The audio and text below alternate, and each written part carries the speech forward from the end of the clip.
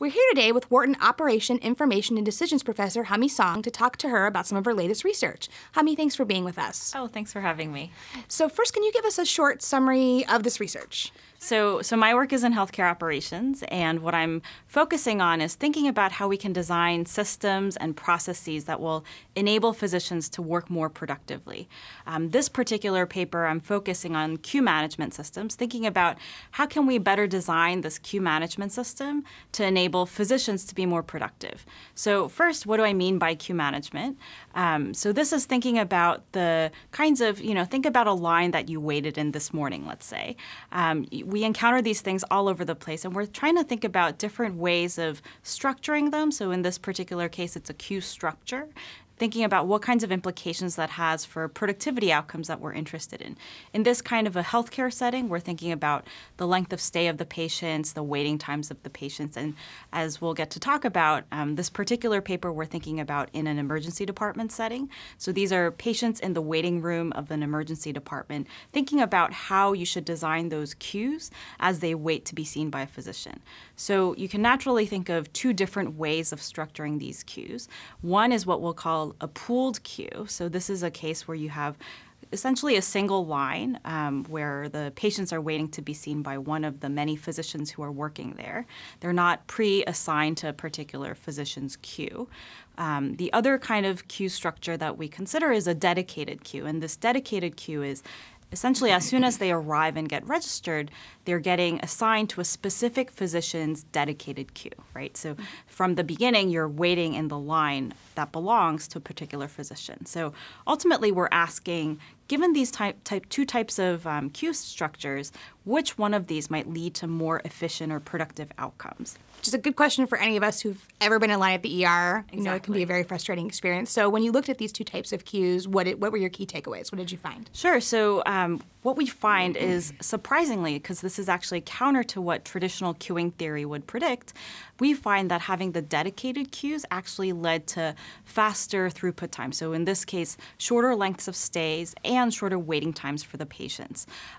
We found this to be interesting because, like I said, it's counterintuitive in a way. And what we're finding is that it's not just that, with pooled queues, you are able to buffer against the variability that you might see in these kinds of queues. But in this case, with the dedicated queues, given that the physicians are they're people, first of all, and they have a lot of discretion in terms of how they organize their work, when they have these dedicated queues, they start feeling a greater sense of ownership and responsibility over those queues of patients in this case.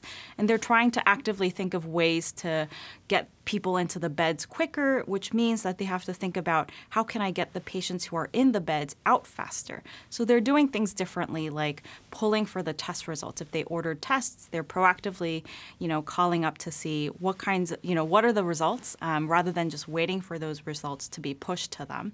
And we can validate a lot of these hypotheses that we generated from our interviews and observations with the physicians through the data that we collect from the electronic medical records of the particular emergency department that we worked with for this project. So looking at some of the practical implications of this research, I guess if I'm an emergency department, how could it seems like this is indicating that I would want to implement this sort of queue. And I guess, first of all, is that in fact the case? And if it is, I guess, how would I go about doing that? Are there things you would say, how do hospitals take this and really apply it? Sure. So that's a great question. And since this paper, we've actually spoken with different emergency departments that have started implementing this. Because let me just backtrack just a little bit and say a little more about our findings and why it was so significant. We find that, this change that I told you about, the reduction in the length of stay and the reduction in the waiting times, they're actually quite significant. So we're finding a 17% decrease in the length of stay of the patients and a 9% decrease in the waiting times. When you translate that into numbers, minutes for an average patient who's coming to this particular ED, that's about a 45 minute reduction in that total time. So that's huge. And if you think about given the fact that there are about 200 patients who are showing up to this emergency department per day, that's a large amount of time if you add that up for all 200, such that they're able to see about 30 more patients per day with the same amount of resources. That's exactly why, practically speaking, these other emergency departments that tend to have pooled queuing systems, most EDs or emergency departments in the US still have pooled queuing systems. That's why they're so interested in thinking about, oh, how can we make this transition to a dedicated queuing system, given that that might mean that we're able to see much more in terms of kind of a patient load per day without adding more resources. So the kinds of things that they're doing differently. So a lot of times, so this will differ by emergency department. So each place we speak with is slightly different. But in this case, you can think of, if there's a computer assignment system in terms of how you assign patients to physicians, you can make that assignment happen just essentially at the beginning of when they get registered rather than when they get into a bed. Typically what is done with these pooled queuing systems is that they wait until the patient has an available bed to get into to assign the physician. So in the waiting room, they're really waiting in this pooled queue.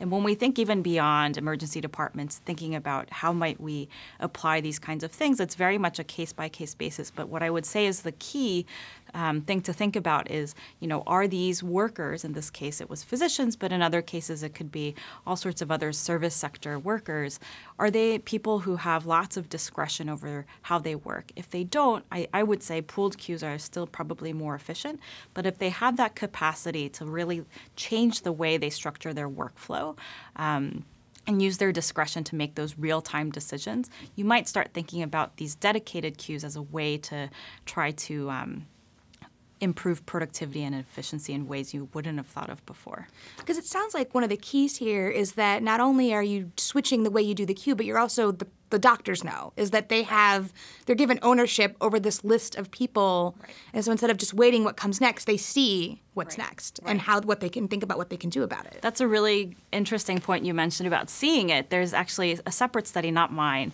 that's recently come out, and I've seen it in the press actually, even just yesterday in the New York Times, where having visibility into the length of your queue is really important. So if you design this queue where the physicians in this case might not actually be able to see how many patients are waiting in their queue, it might not actually make much of a difference, because what's important is, you can actually see, oh wow, I've got 12 patients waiting for me. Like I should really get to them. They belong to me. If you don't have that kind of information, maybe it won't change your behavior.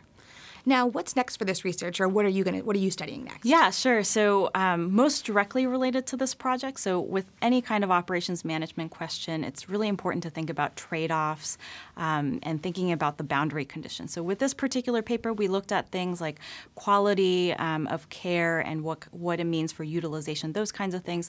But I want to take it a step further and think about less so in an empirical setting like this paper was, but more so in kind of a more generalizable modeling setting. So I'm working with some other colleagues writing a modeling paper trying to see what are the conditions under which this might be the case where dedicated queues outperform pooled queues given different types of work aversion that servers might have. So we consider things like whether they're averse to having high levels of workload or just being busy at all, and then they would prefer idle time. So we're trying to understand what is the threshold or what are the conditions under which this would be the case. So that's most directly related to this particular queuing paper.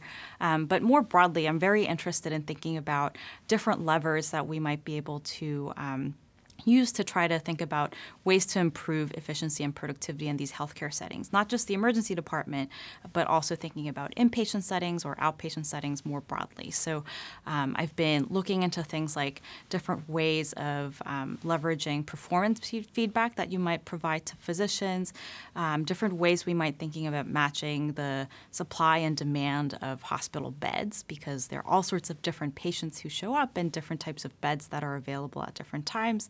And especially given the enormous amount of data that are being collected these days electronically in hospital settings, how can we better leverage that to make predictions that we can act on in real time? So those are the kinds of things I've been really interested in. Great. Thank you so much for being here. Thank you.